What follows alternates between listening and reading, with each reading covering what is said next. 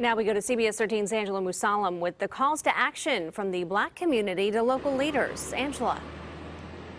Yeah. Some people in the black community are criticizing Mayor Darrell Steinberg, saying he's not doing enough to ease the racial tensions here in Sacramento. They say they want unity and change before the city turns into another Charlottesville, Virginia.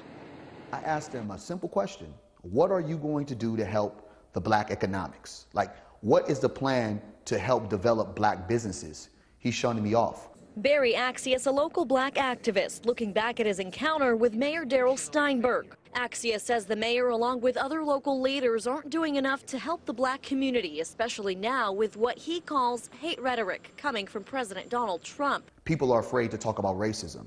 Every time you hear leadership, they always talk about diversity, multiculturalism, and they want to put this progression on how Sacramento is. Axius is one of many within the black community who feels the city isn't addressing the inequality.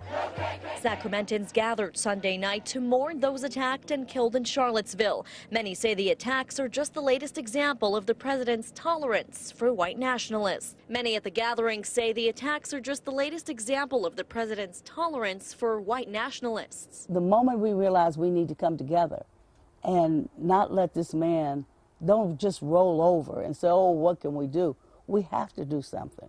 We have to be vigilant. Alice Huffman represents the NAACP in Northern California and is calling on more support from the community by holding those accountable for attacks against the black community in Sacramento. It's in my power to bring justice and bring that peace. The newly staffed Sacramento Police Review Commission could be the answer. Sam Kinsey will be sitting on the board this year, which reviews and recommends policies for the Sacramento Police Department.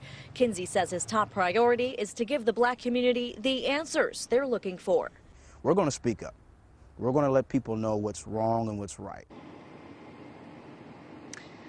And Mayor Steinberg says this is not an overnight effort. He says the new Sacramento Police Review Commission, along with the new Sacramento Police Chief, both steps in the right direction to help address the racial divide here in Sacramento. All right, race is front and center again on this Monday all across the country. Thanks very much for that, Angela.